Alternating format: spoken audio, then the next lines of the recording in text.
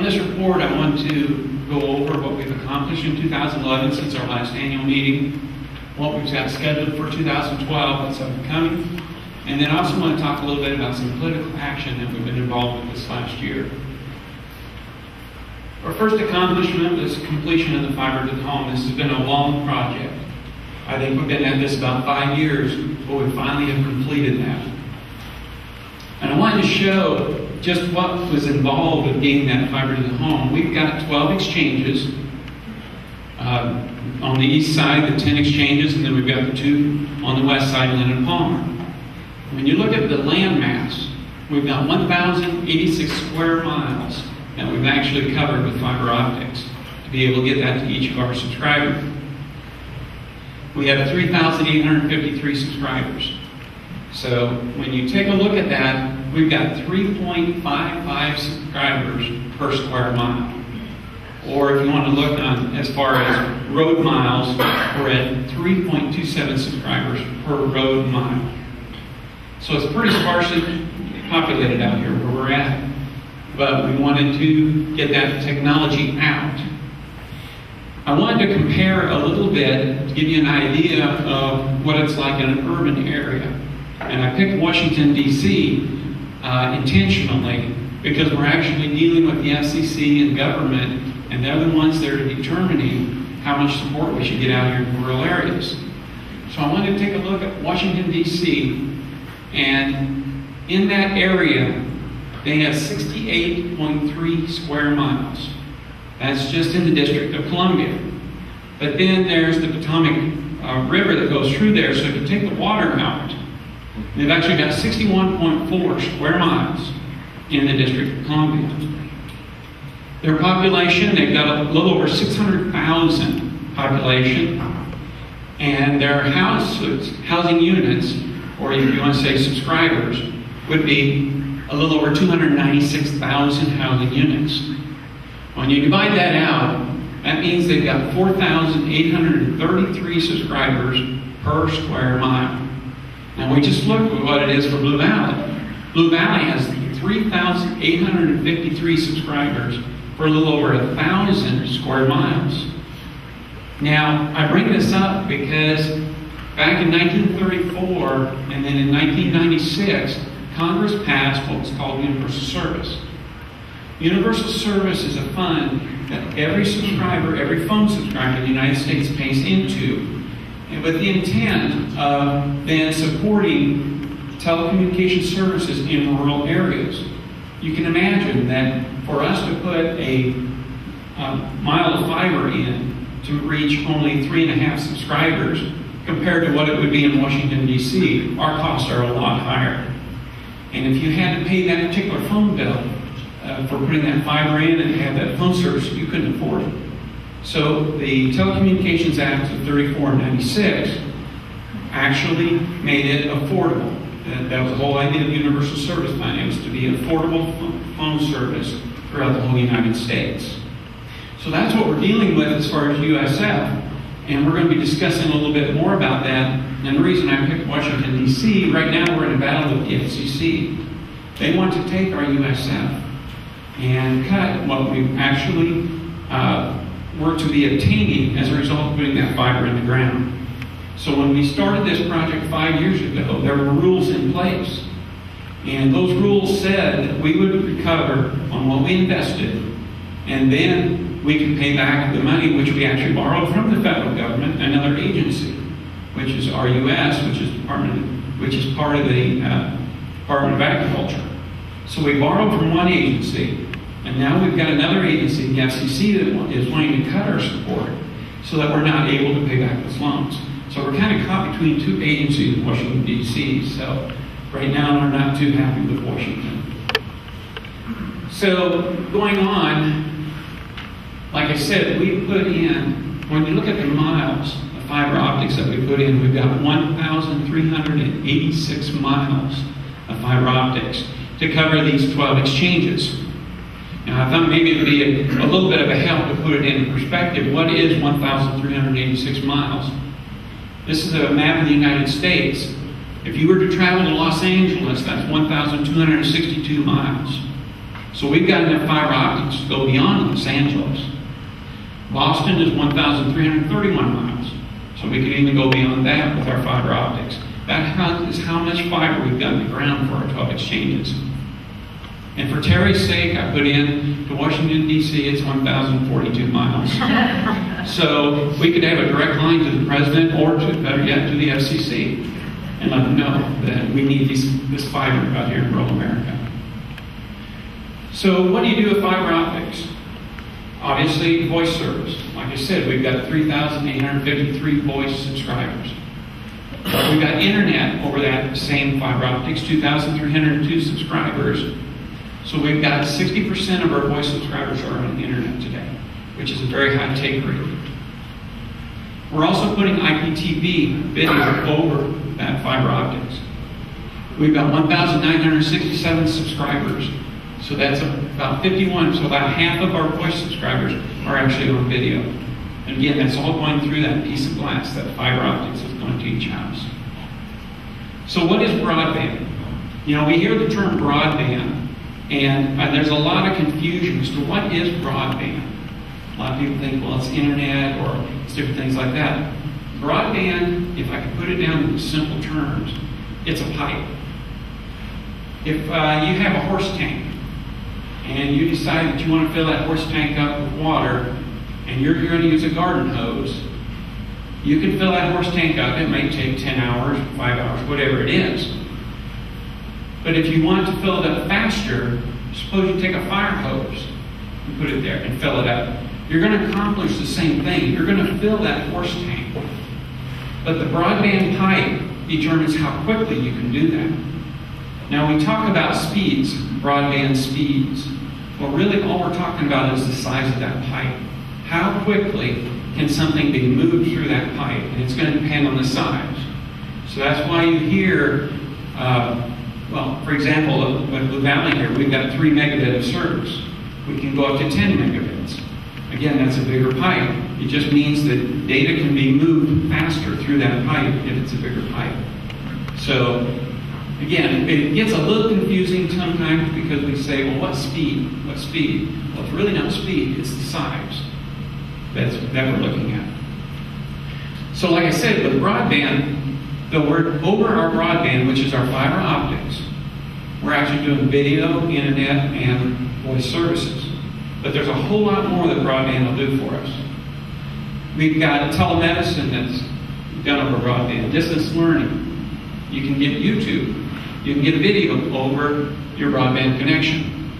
You can do business, e-commerce, entertainment. There's a lot of gaming that goes on. And there's also video downloads like Netflix and Hulu and Roku boxes and those sort of things. Those all use a broadband connection to be able to get that content. Then there's social media, social networking, social networking.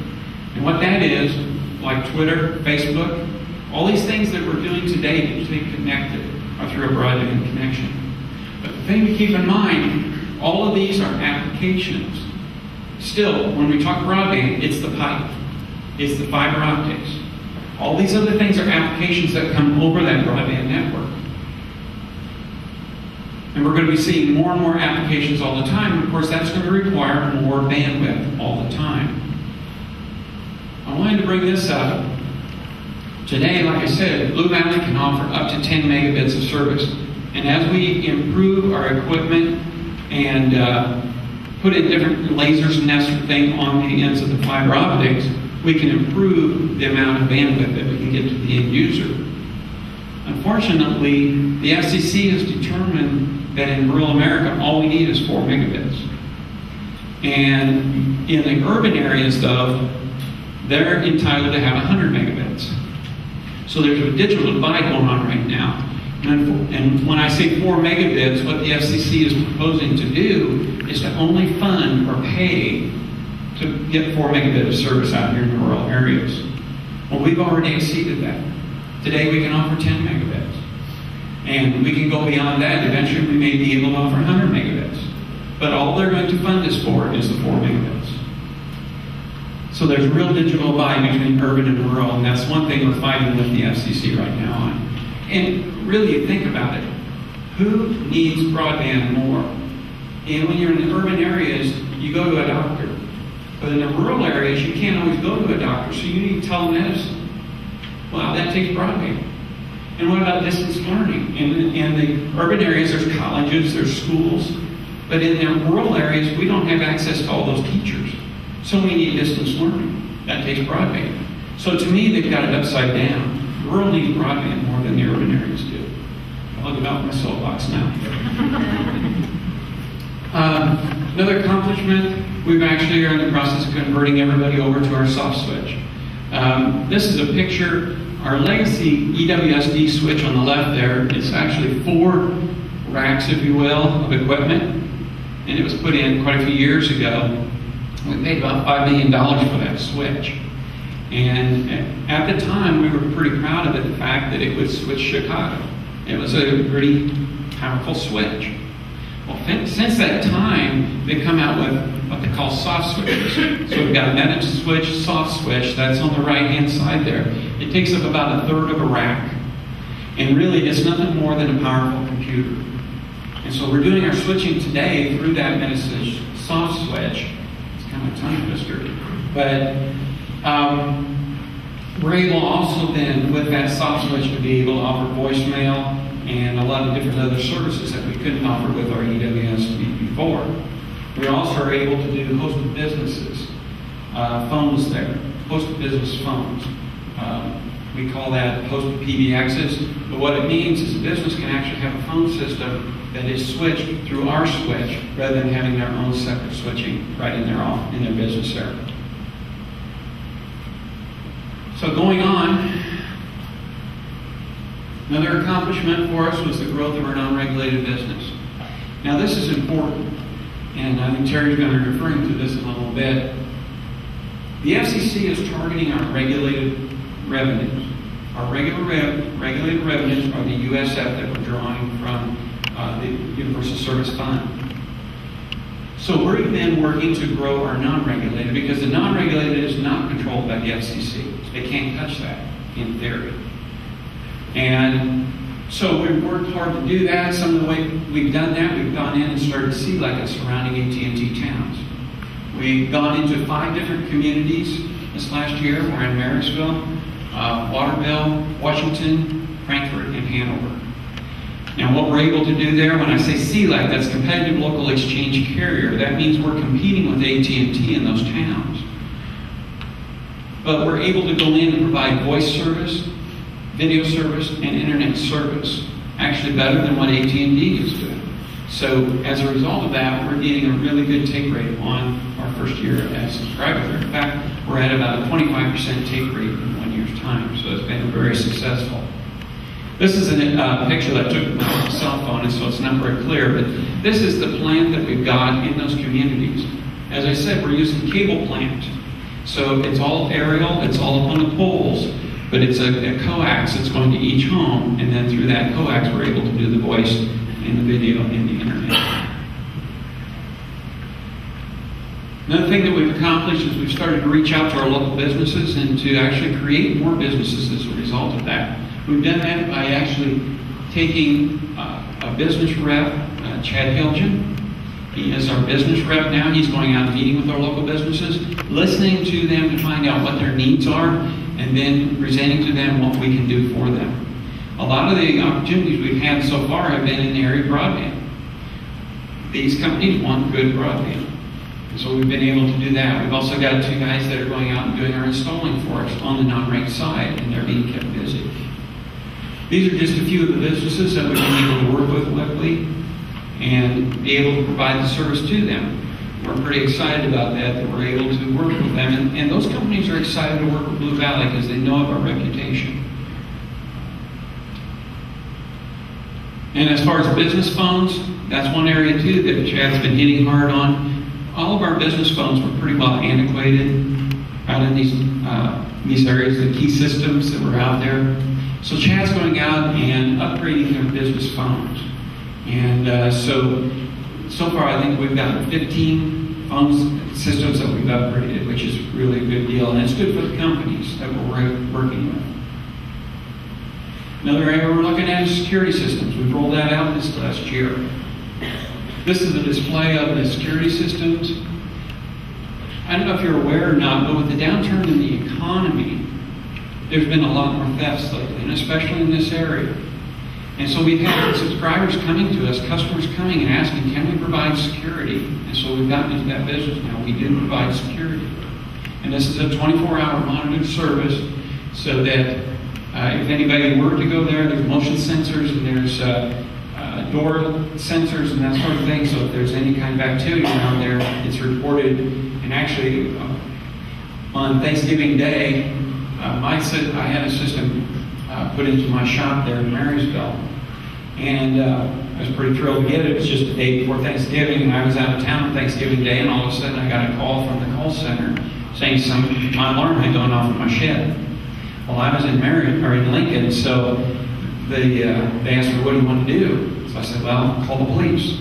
So the police went over, and what had happened was the wind was blowing that day, and the sensor was set so sensitive that the building evidently moved a little bit and set the alarm off. Fortunately, I had a key there in the community, so I could get someone over there to turn it off.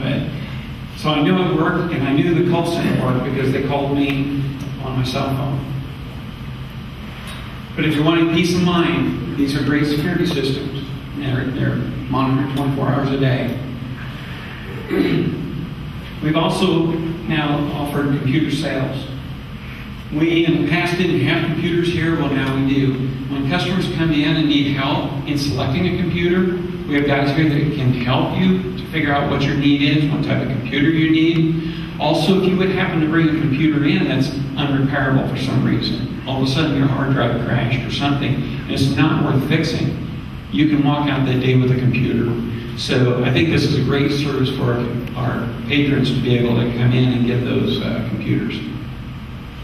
Video production is another area that we've increased in. We're working with the local schools we are actually giving them a video camera used in their media departments, and in exchange, they're then to produce pieces that we can run on our Channel 3. So they actually go out and do the videotaping, they'll do the editing, and then they submit it to us. Last month, we had 24 video clips submitted to us by the local schools. So it's a win-win situation. The media class is getting the cameras to be able to do the videotaping and learning how to use those cameras. And then we're getting content to be able to put on our Channel 3. Another area along that line is that we are doing business advertising now. And so we're able to produce those advertisements. You may have seen some of them. Daylight Donuts had us do an advertisement for them. USD 360, Community Memorial Healthcare, Pony Express Auto. A lot of these different advertisements that you're seeing inserted while you're watching ESPN or different channels are produced by Blue Valley. So for 2012, we're looking to roll out surveillance systems. This is an add-on to our security systems. With surveillance, there'll actually be video cameras set at your establishment, so if there's any kind of activity, it's recorded. So you'll be able to go back and look through that recording to see what went on there. Another product we're looking to roll out is the technology solutions. Now, what do you mean by that? How many of you have gotten a new TV or a new DVD, or you got a new computer or a new printer, and you just don't know quite how to get it all set up, or how to get everything to work together, or get a surround sound system? How do you tie that all in? We're going to roll out this service to where our technicians can come in and help you with that. And get those components to work together, get your computers networked together, and then if you have any problems after that, we're here to help you. So this is going to be a new service for those in the home environment, but also we're looking at IT consulting. There's a lot of businesses today that they aren't big enough to have their own IT professionals, but they have needs. They want to be able to have good, solid business computers. But we're going to roll out the service where we'll be able to go in on a temporary basis, just a few hours a week, and be able to do that IT for them and keep those computers operating. We're looking at retail store this year. We've got a lot of products, like I mentioned, the computer sales, the surveillance, the security cameras. So we're going to combine all of those. We're also going to work upstairs to open it up and make it more of a retail environment. So you'll be able to come in and buy accessories. You'll be able to shop. Maybe you want to buy a TV. We'll be able to help you to buy TVs or surround sound systems or various things like that. So we'll be here to help you with those.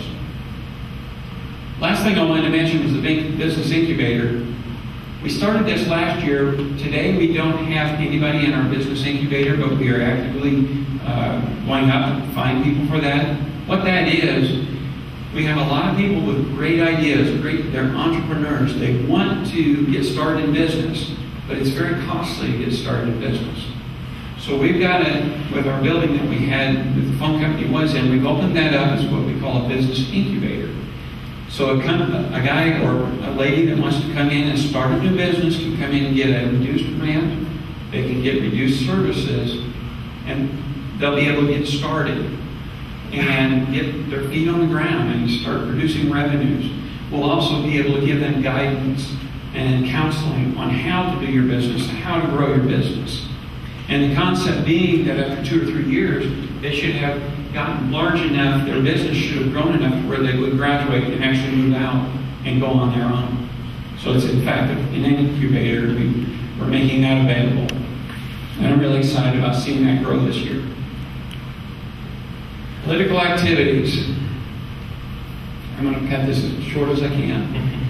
I've been in Washington quite a few times this last year, and I never really thought I'd get too much involved in politics, but I've learned a lot. Basically, what we're seeing, whether it's the post office or the EPA or the Department of Labor or the FCC, we're fighting for rural America. They're wanting to take our way of life away from us. They don't think that they should support us in the rural areas. And for the first time in our nation's history, we're no longer a rural country. We are an urban country.